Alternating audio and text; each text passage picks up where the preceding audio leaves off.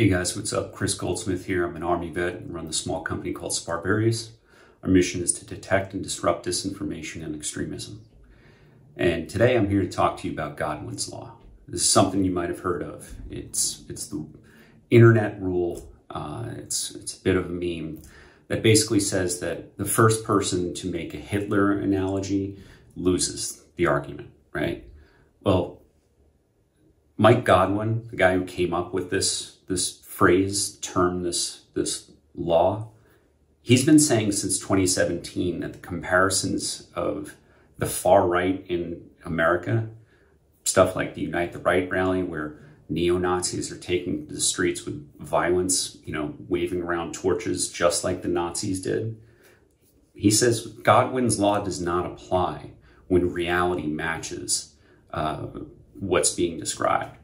So Godwin has been out tweeting this week about how, he's basically saying that the Republican Party has adopted fascism as a way of life, and you've got folks like Senator Lindsey Graham going out saying how, if Donald Trump is ever held to account for any of the crimes that he's ever committed, there's going to be riots in the streets, basically threatening America, saying that if Trump is held legally accountable for committing crimes, that we should all expect death and destruction, right? So when Joe Biden comes out and describes what is happening to the MAGA party, how they are becoming semi-fascist, Fox News had a really interesting idea that they would bring Charlie Kirk and Stephen Miller to cry about being called fascists. We have to remain peaceful on our side, but I do think that if they're going to escalate the language, then game on. Like, okay, if you're going to call us a bunch of fascists, we're not going to take that anymore. You're the fascist, Joe Biden, and there's other words we could use as well. Of course, this is an administration that has launched a political raid of his chief political opponent's home to seize and steal his property and his documents. So what you are seeing is a classic technique of tyrants and authoritarians, where they use the methods of dictatorship while accusing their opponents of being fascist. This administration is authoritarian and repressive. Now, Stephen Miller's the guy who who's the neo-Nazi best friend of Donald Trump, who basically tried to make xenophobia and racism American policy under Trump's terms, under Trump's term. He's the guy who came up with things like separating children from families as a means of torturing refugees, right? He's the kind of guy who's been coming out and saying American vets are stupid for wanting to bring Afghan interpreters stateside because he believes that everyone with brown skin is a terrorist, right? Stephen Miller's a Nazi. So Fox News thought, let's bring Stephen Miller on to talk about how he's not a fascist. And then there's Charlie Kirk. Charlie Kirk is a guy that you should be familiar with. He runs one of the largest, most impactful and frankly dangerous right-wing PACs and nonprofits that exists today. Its sole purpose is to radicalize white young men into believing in what's called the Great Replacement theory, right?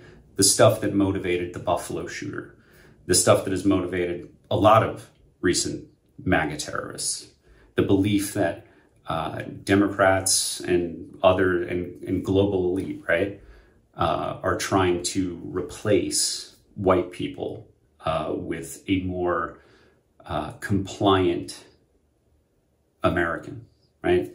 Charlie Kirk used to his credit, reject the Great Replacement theory explicitly. Like, he used to say the alt-right is not welcome in the Republican Party. Well, things have changed.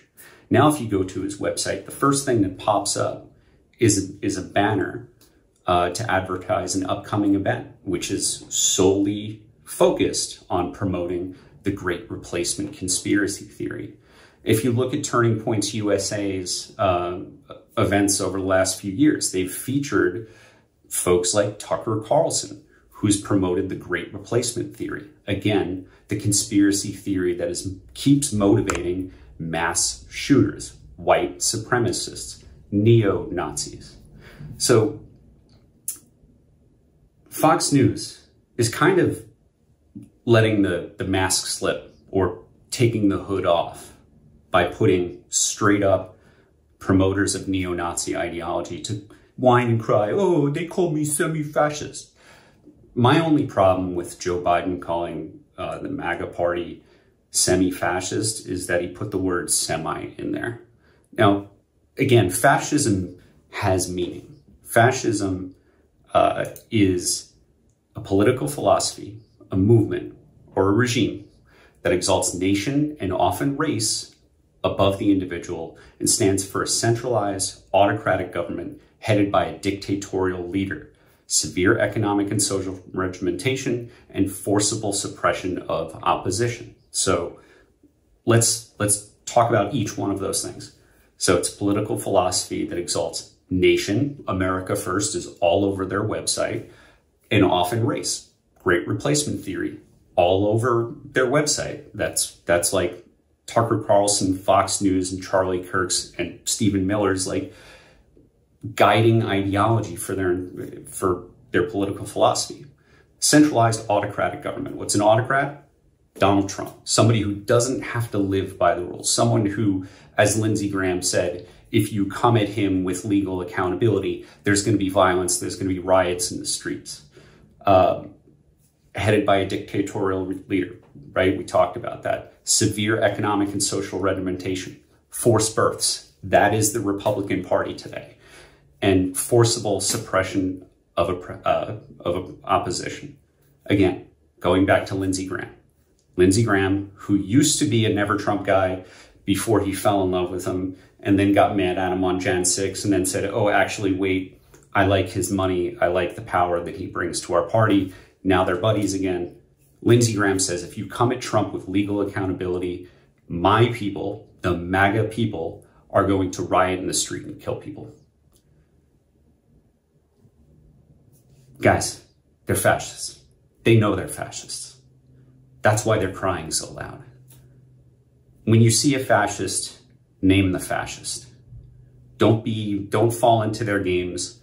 They're not conservative. There's nothing conservative about the Great Replacement theory or any of these white supremacist ideologies, right?